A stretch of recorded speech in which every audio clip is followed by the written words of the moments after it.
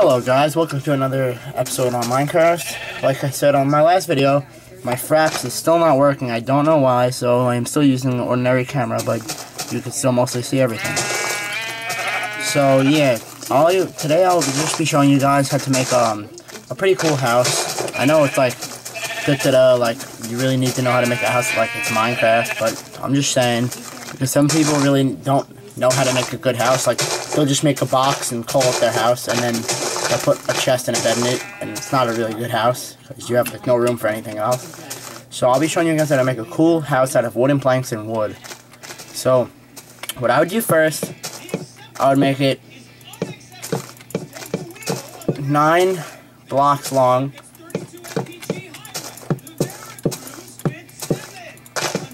Just make it 9 by 9 on all sides. Get the hell out of here, sheep. 1, 2, 3, 4. So just do that. Leave a space for a door. Try to be even. I like to make 2 doors usually, not 1. And then take regular wood and put that on top of the wooden planks. I am on creative mode because I just didn't have a lot of time today, but I wanted to make another video, so I don't have that much time, so I'm just doing it on creative mode. Then use wooden planks. Of course, I'm only making this a 1-floored house with maybe a basement if I have enough time. But you know, you could always raise your house. It doesn't matter. You just break the roof and raise it higher. So you could always do that. So then let's just get a door and put the door already, just to get that over with. And of course, I just put out the regular wood. So then, what I would do, I don't know about using wooden planks or just regular wood for your roof, but it's whatever you guys want. Like, I'm just showing you guys how to make an alright house. But I guess I'll use wood because I used wooden planks on that one. So yeah, I guess we'll just use some wood. So then, we just need wood.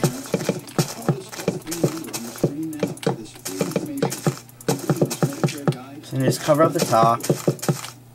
It doesn't have to be like an insanely good house if you guys are on single player or anything. It doesn't have to be insanely good. It's just your house. Like, think about how much times you're in your house or out of your house getting stuff or getting supplies or something. So you're really never in it unless you're making something or something. So you can either use a torch, or if you have it, glowstone. I like to use a cup of glowstone because it makes it look nicer. So you could use either glowstone, or you can make like a pattern, like, sorry for that, like one there, one there, one there, one there, and then 2 in the middle. That lights up your house perfectly, and it doesn't get in the way if you want to put something on the wall. But then torches, they can get in the way, but they do look nice for a cool design, like if you put them all over the walls and stuff. But you know, it's whatever. I insist to use you know, glowstone because it looks nicer too. So yeah, that's pretty much how to make the house. And then inside of it, obviously you need a bed. So you just just get a bed. You can make a double bed, you can make 1 bed, whatever you want. I usually like to make a bunk bed because they look cool. But I didn't make the roof high enough, that's why you have to expand. So we'll just use 1 bed for now. And then to make the kitchen, just get furnaces, crafting table, a cauldron, and a brewing stand. You guys probably wouldn't get right in the beginning to start off because you have to kill Blaze, and Blaze is in the Nether, so it's pretty much not ready. You guys are not ready yet. So you could do that, and then you put the cauldron right next to it. That's the design I put it, because it looks nice once your house is done and that's filled and everything. So you're just gonna get a bucket of water, put it in, and then there's your cauldron. So then that's that. And then once you get the brewing stand, you could either put it right there on the floor, or you could put it on something. I don't know. I like to just put it on something, but sometimes I'll just do it on the floor, but it looks so much nicer on something, so I do that. So then you do that. What else do you guys want to learn? Oh yeah. And then you take, you could chest for all your supplies that you don't want to hold. You just put them on both sides, like that if you want.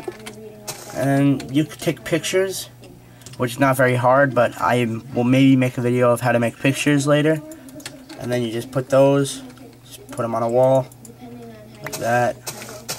Put them on a wall. Every time you knock it off, damn it, and change it, a different picture will come up.